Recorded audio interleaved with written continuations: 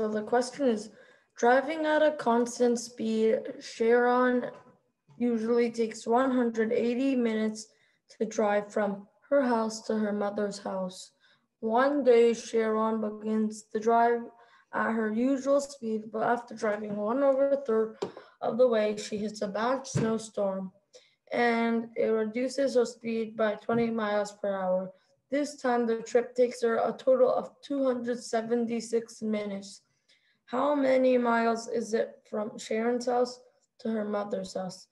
A, 132, B, 135, C, 138, D, 141, or E, 144. So first you have to remember to find the time is equal to speed divided by distance.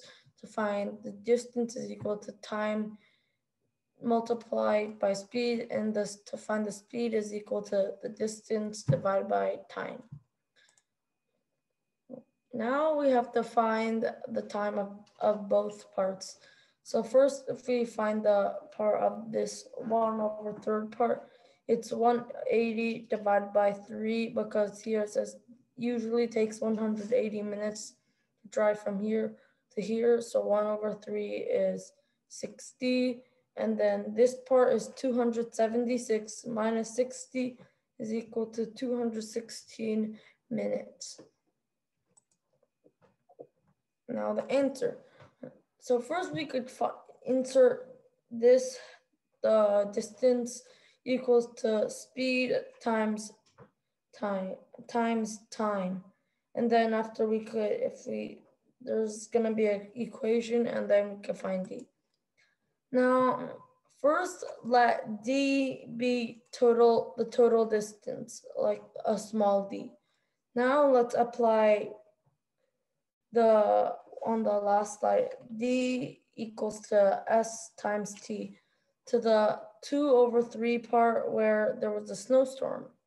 Now, D is equal to small d times 2/3, or it could also be 2/3D.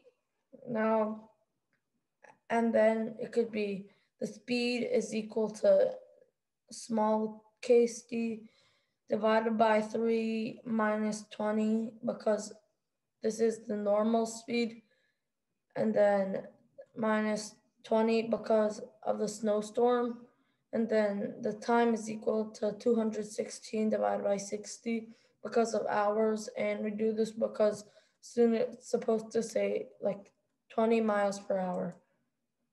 Now we solve 40 smaller case d is equal to d divided by 3 minus 20 times 216. So we just filled in the blanks. Now 40d is equal to 216d divided by 3 minus 4,310. So to get to this, oh, sorry, I missed divide by 60 here. So first we times 60 to both sides. So 40, what? Oh yeah, 40, first here we times 60 to both sides. So basically here there was 2/3d times 60 is equal to 120/3 is also equal to 40d. Now 40d is equal to d divided by 3 minus 20 times 216. Now 40d is equal to 216d divided by 3 minus 4,320 because we used distributive, and then 40d plus 4,320 because we moved this to the other side is equal to 216d divided by 3, and then 120d because times this 3 plus 12,960 is equal to 216d, and then 12,960 is equal to 96d, and then d divided by 96 is equal to 135d.